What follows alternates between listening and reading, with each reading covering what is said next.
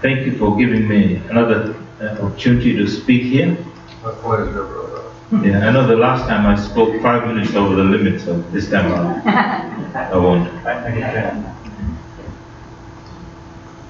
And also it's good to see people I've met before, some for a very long time. Today I'd like to speak about the parable of the sower. And I'm sure you're thinking I've heard this parable many times. This parable is found in Matthew chapter 13 and verses 1 to 23. It's also found in Mark chapter 4, 1 to 20, and Luke chapter 8, verses 4 to 15. Now it's called the parable of the sower. However, if you read the parable, it seems to be talking about 4 types of soil. So you may wonder why it's not called the parable of the soil. But the Lord Himself calls it the parable of the sower. And I believe this is because sowing is a very important job. The seed is very important. The gospel message, the message of God's love, His mercy, the message of our faith, our response to God's love, and also all the messages in the Bible, that's the seed. However, if the message is not shared, if the seed is not sowed, then the message is wasted. The seed is wasted, and the good soil is also wasted. So even with my message today, it will fall on 4 types of seeds, 4 types of soil, because any message from the word is like a seed. So in this parable we read of 4 types of soil. Just imagine a farm in the olden times. Don't imagine a modern farm, because the modern farms are very large and tractors are used and hardly any laborers work on it. But the olden time farms were all family owned farms, and they were smaller in nature, and the family worked on it. And so the farm would be crisscrossed with pathways where the laborers walked or where the family walked, and the soil would get hard. So the Lord Jesus says that the sower sowed the seed, and some seed fell on the pathways where the birds came and ate them up. And then the Lord Jesus said some seed fell on rocky ground where there wasn't much depth of soil. And so the plants did sprout, but they dried up because they had no root. And then the parable goes on that some seed fell among thorny, or a place where there was lots of weeds. And these plants did grow up, but the weeds and the thorns choked it up, and there wasn't any fruit, or there wasn't much fruit. And the 4th type of soil was, of course, good soil, where there was abundant growth and there was fruit. And the Lord said some bear 100-fold, some 60-fold, and some 30-fold. Before I continue, let us pray. Father, I give this message to you. I pray that your words will come out. What you want to say will come out. Let it not be my words, Lord, but what you want to say. In Jesus' name I pray. Amen. So first, let us look at the pathway type of soil. The Lord Jesus says in Matthew 13 and verse 19, "When anyone heareth the word of the kingdom, and understandeth it not, then cometh the wicked one, and catcheth away that which was sown in his heart. This is he which receiveth seed by the wayside." And in NIV it says, "When anyone hears the word of the kingdom, and does not understand it, the evil one comes and snatches away what has been sown in his heart. This is the one on whom the seed was sown beside the road." So just imagine the pathway in the farm. Do you think putting more seeds on the pathway will help? Greg is a landscaper, so he's probably the most qualified to answer that question. And obviously not, because the ground is hard, the pathway is very hard. Putting more seeds will not help. It will just mean that the birds will have more food to eat. And interestingly, this is exactly what most of us do. When we encounter somebody with hard soil, we continue to giving them more and more gospel message. So we actually putting more seeds on the pathway. And what happens? The birds keep getting fatter, and the person does not even change. So I believe what we need to do is we need to change our tact. We need to change our method in these cases. Pray that God will change that soil. That's the first thing we need to do. Second, we know that lots of water will soften any soil. When we had these Brisbane floods, you obviously saw that. After continuous rain for a week, there were some places on where I live where I put my foot and my foot started going down. Normally it's very hard land, so lots of water will soften the land. And many of us have come to know the Lord through the love of other Christians. So love will soften the land. Love accesses water and it softens the land. And in many of the poorer countries, Christians have been shown love through giving of groceries and other help to the poorer people. Countless sick people are being healed in the name of Jesus in the poorer countries. And so this is showing Christian love. And many people are being saved through this. People who would normally we'd reckon to be hard soil. The Lord Jesus said about the seed that falls on the rocky ground, He said, hears the word and does not understand it. So to us the gospel is very obvious, isn't it? We understand about the original sin and how we have inherited the sinful nature, and we know that God is holy and that we cannot approach a holy God on our own. And so we realize that we need a mediator. And the only person qualified for that job was the Lord Jesus Christ. He was perfect. He was the Son, the Lamb of God who takes away the sin of the world. And through our faith in Him, we are saved. He is our advocate. He is the one who qualifies us to approach God. But to explain this to other people might seem very hard. A lot of people just simply don't understand this. They've been exposed to Hinduism, Buddhism, and all these isms in schools, atheism, and so they don't understand. They think evolution is a fact. They don't believe that God created us. So I believe we need to change our tact when we encounter this pathway sort of people. We need to explain the gospel in a way that makes it easy for them to understand. And about a few years ago, we came across a very simple way of sharing the gospel. It's called the 3 circles. I don't know if any of you have seen the 3 circles method of representing the gospel. In it, you basically need a piece of paper and a pen. But however, you can do it without a paper and pen. Like one day I was buying mangoes at a mango seller. Somebody was selling mangoes from their house. And so I used 3 mangoes to do the 3 circles. And they understood the gospel. I've got that on a video, and Michael is going to play it for us on the screen. 3 seconds. You turn on the television or look at your Facebook feed, it's very clear that we live in a broken world. There's a lot of death, a lot of disease and suffering. But we also see traces of beauty, like the beauty of a sunset or the laugh of a child. And that's because God's design was perfect when He made it.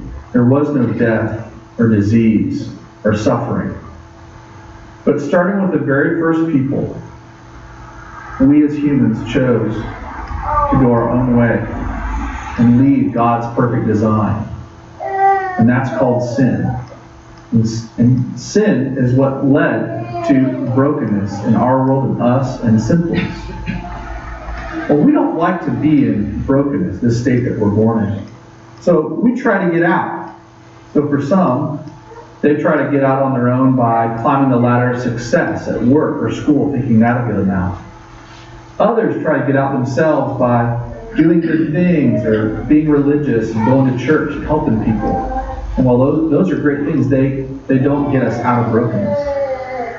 Some try to drown out the brokenness with drugs and alcohol or attempts at suicide or maybe even relationships. And these attempts to get out of brokenness ourselves end up snapping us back in like a bungee cord. But God loved us so much, He didn't want us to stay in brokenness. So He did for us what we could not do for ourselves. He provided the only way out. And that is through His Son, Jesus. You see, Jesus came down into our world and allowed Himself to be killed on a cross, taking on our sin. And 3 days later, He rose from the dead. And He declared that if anyone would turn from their way and surrender to Him and believe that Jesus came and died on the cross and rose from the dead, and would be willing to make Him their King and their Lord, that they would be forgiven and made new, and would then be able to experience God's perfect design for their life. Now I want to ask you, which of these two would you say you're in? Are you still in brokenness? Or have you repented and believed in Jesus and are now back in His design? Okay, you're in brokenness. Well, which one of these two do you want to be? Okay, great. Well, is there anything that keeps you from turning from your way and believing in the gospel of Jesus and making Him your Lord, your King? Okay, great.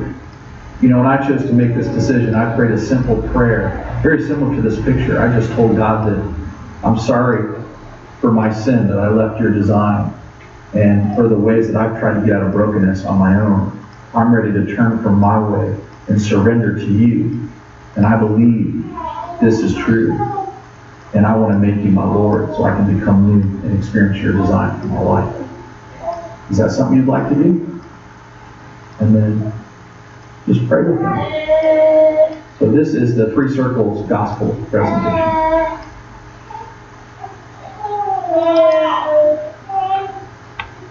Yeah, thank you, Michael. Yeah, we were taught this in our church, and then we have to sit and practice drawing everything, going through all the steps.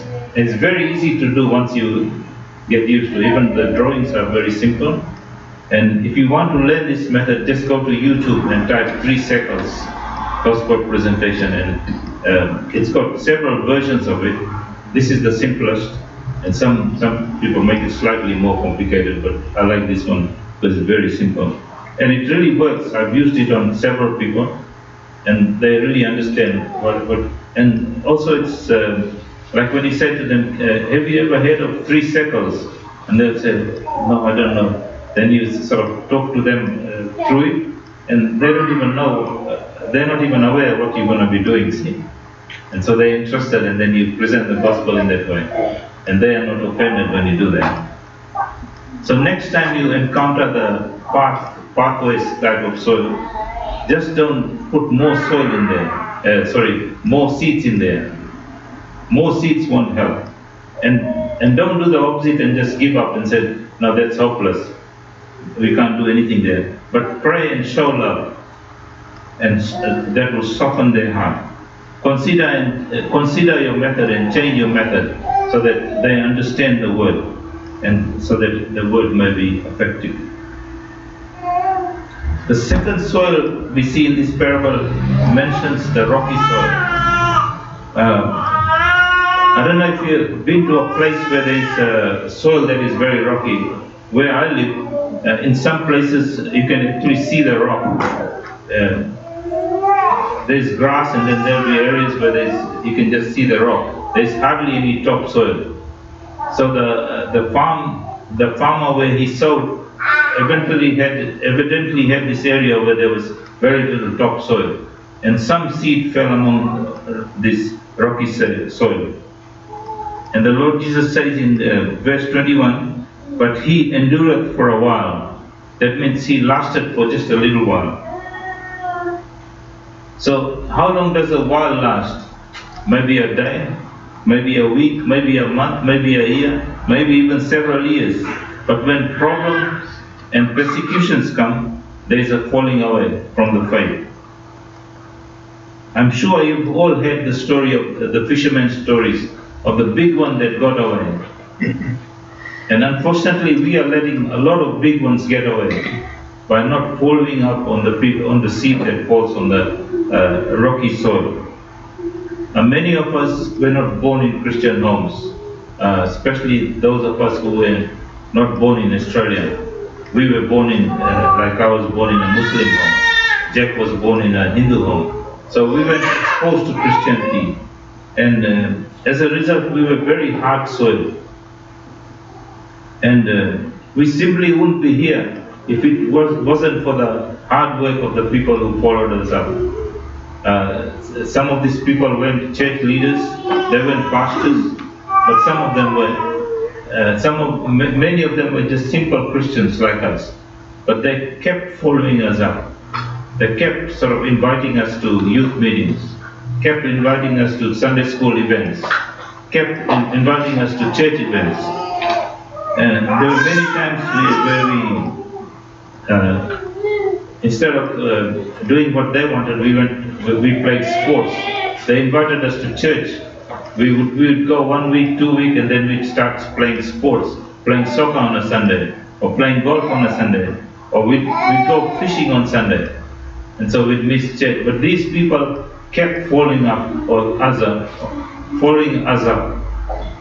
hard rock people. And as a result, we are in church today. So if you encounter hard rock people, a seed that has fallen on rocky soil, don't give up on them. Keep following them up. You know that weather breaks down soil. The wind, the rain, the sun, all beating down on the rock breaks it down. And so the rocky soil of people's heart can be broken by God's love, by our love, by persistent follow-up, and just keeping at it, by not giving up. So please don't discount rocky soil people, but keep following them up. The Lord Jesus said in verse 21 that since they have no root, that's the reason they fall away, because there is no root there. It's important that we ourselves are rooted in God's love. We are rooted in the Word of God. And for this we need to daily read the Word. We need to memorize the Word, understand it, and we need to meditate on it. We need to hear the Word of God preached in our churches, and we need to listen to the Word of God expounded in Bible studies. I know people who seem to be mature Christians, and some of them, I can think of them as people who actually followed me up as well. But they then walked away from the faith. They seem to have roots, and they seem to be people who were strong in the Lord. But maybe their roots dried up because they didn't read the Word. Maybe they didn't persist in their Christian fellowship. So it's important that we have firm roots and we are grounded on the Word of God. Now the third type of soil is the one with lots of weeds and thorns. Now I believe these are the people who make a commitment to follow the Lord Jesus Christ. But the thorns and weeds make them unfruitful. These people may still be Christians, but unfruitful Christians, or bearing very little fruit. The weeds and thorns of life are stopping them from being fruitful. I also ask myself often, am I being fruitful in my life? Am I being fruitful in my spiritual life?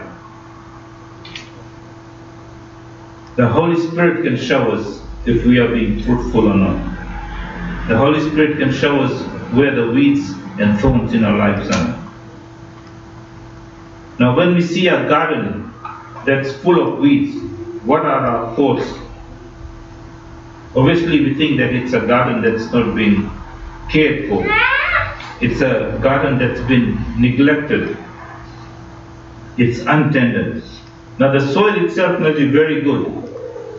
You can see some gardens with weeds, and the weeds are very healthy, fresh, healthy weeds growing in the garden. So the soil itself is healthy, but it's just uncared for, untended. It's neglected. So either the gardener is very busy with other activities, he's doing other things. The gardener doesn't have time for the garden. And just a side note here, one person's weed might be another person's food. One of the most common weeds in Australia, anywhere you dig the soil and put a little bit of water, amaranth will come up, and pigweed will come up. And we actually pay money to buy it. In Fiji, we used to go to the vegetable market and buy amaranth in a bunch. And we used to buy pigweed. But here it just goes in abundance. So not everything that you consider weed is a weed. In our Christian life, I believe the greatest weed is entertainment. It's television, it's social media, sports, and social events. All these weeds can crowd our lives and stop us maturing as Christians to produce fruit. Now, many people spend hours on entertainment, have no time to read the Bible, and they have no time to pray. Now, the Bible is the Word of God, and if we believe that it is the Word of God, then we should set aside time to read it. God is real, and we know God is real. And if we believe that God is real, we should set aside time to talk to Him, to worship Him, and to enjoy His presence. Now, it always pains me when people say to me that they don't have time to read the Bible. They say we don't have time to pray. They don't have time to have a quiet time. And I've encountered many people, like Jay would know, there were many people we visited in Fiji who had problems. And when we visit them, we ask them, do you read the Bible? Do you pray? Do you have a quiet time? And the general answer is, I don't have time for all these things. I'm so busy. I believe that we need to make time for these important things. We need to prioritize our time so that we have time for these things. One of the things I've discovered is that I need to get to bed early, so that just before I sleep I can read a chapter of the Bible, I can pray, and then go to sleep. And then in the morning I can wake up early because I've gone to bed early, and I can spend quality time with God in the morning, have a good quiet time. So if you think you don't have time to read the Bible or pray, just prioritize your time. The soil with weeds can be a very well-meaning Christian, but with wrong priorities. So they struggle to do the things that will make them fruitful in their life.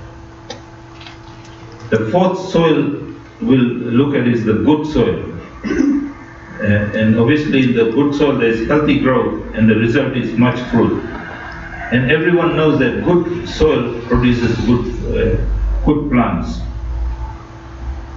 We also know that good soil gets depleted in nutrients, so we need to replenish it. We need to put compost or manure or other things. So the modern day farmer will put lots of fertilizer on it. Now, reading the Bible, praying, having Christian fellowship, I believe that replenishes our soil and makes the soil healthy again. Now, the interesting thing is the soil itself cannot differentiate between good seed and bad seed. It will grow whatever's put in there, and if the soil is good, it will produce healthy weeds. So our job as Christians is to make sure that we only allow good seeds to fall on our hearts. And if bad seeds do grow in our hearts, our job is to pull them out. Don't let them grow. And in case weeds do start to grow in our hearts, after all, we live in a fallen world. We live in a sinful world. It's far easier to pull out the weeds when they're young, when they're immature. The weeds, when you pull them out, when they're young, it does less damage to the soil, less damage to the other plants. So little niggly problems that come into our lives, it's better that we deal with them when they first come. Just a small misunderstanding over time, if it's left to simmer, can result in a big emotional trauma for us. And we think it's a big problem. And sometimes then if it involves another person, you go and talk to them, you find out that that wasn't the case at all. It was just a misunderstanding. But a small thing, if left to simmer, can really affect our spiritual well-being. So it's best to deal with weeds as soon as they start sprouting. And if we let the weeds grow to a maturity and they produce seeds, then the situation becomes worse. Because you can pull the weeds out, but the seeds will remain for it to grow again. So let us deal with problems as they arise. So we need to take captive of every thought and make it submit to the Lordship of the Lord Jesus Christ. Pride, lust, laziness, lying, bitterness, death, everything needs to submit to the Lordship of the Lord Jesus Christ. If we let the weeds grow and they mature, then we're in a worse situation. You all know that if a habit gets entrenched in us, it's very hard to break the habit, whether it's a good habit or a bad habit. So let's deal with these things before they take root. Hebrews 12:1 says, "Let us lay aside every weight and the sin which so easily besets us, and let us run with perseverance the race that is set before us." So let's get rid of all the weeds that would be hindering us. Let us keep our soils healthy by removing all weeds. Now I've been working with some non-Christians doing some landscaping work similar to what Greg does. And I'm shocked at the language that they speak. And often they listen to songs on their mobile and they turn it up really loud. And I've been shocked at the lyrics of the song. The lyrics are freely uses swear words and lustful words and all these words that are really. In fact, last week it got to a stage that I had to go and speak to a guy. I said, "Please, can we change it to a nicer station so we don't have to listen to all this foul language all the time on the radio?" They did change it and they didn't seem to mind, but I think they weren't very happy about it. And the station they changed it to, it was slightly nicer, but still the words weren't very uplifting. So if you talk to a young person and you listen to their language, you'll know where the language comes from. That's what they're listening to. The bad seeds are being planted in their hearts, and that's what comes out of their mouth. So everything we watch, everything we listen to, it all affects, that's the seeds being planted in our hearts. And even if our soil is good, whatever seed is planted will start to take root. I believe Psalm 1 beautifully illustrates this point. Verse 1 says, "Blessed is the man who does not walk in the counsel of the wicked, or stand in the way of sinners, or sit in the seat of the scornful." So verse 1 says that we need to avoid all bad seed, all evil seed, all wrong seed. And then verse 2 says, "But he delights in the law of the Lord, and on it he meditates day and night." So that's the good seed coming into our heart by meditating on the word of God. And the result is in verse 3. "He's like a tree planted by the streams of water, which bears its fruit in season, and its leaf never withers. Whatever he does prospers." So this beautifully illustrates that we need to avoid evil seed, get in good seed, and then the result will be fruitfulness. So what are the fruits we should be bearing? I will finish with this. Well, we all know about the fruits of the Spirit, don't we? Love, joy, peace, patience, kindness, goodness, faithfulness, gentleness, and self-control. I hope I got the 9. Also, we should be fruitful in winning souls for the kingdom. We should be fruitful in serving the Lord with whatever gifts the Lord has given us. And I was so glad to see Lynn playing the organ. She's using her gifts for the Lord's glory. So everything the Lord has given us, we should use our gifts for the Lord's glory. 1 Peter 1:5 says, 2 Peter 1:5 says, for this very reason, make every effort to add to your faith goodness, and to goodness knowledge, and to knowledge self-control, and to self-control perseverance, and to perseverance godliness, and to godliness mutual affection, and to mutual affection love. For if you possess these qualities in increasing measure, they will keep you from being ineffective and unproductive in your knowledge of our Lord Jesus Christ. So, in conclusion, I'd like to say that let us remember that good soil will grow good plants as well as good weeds.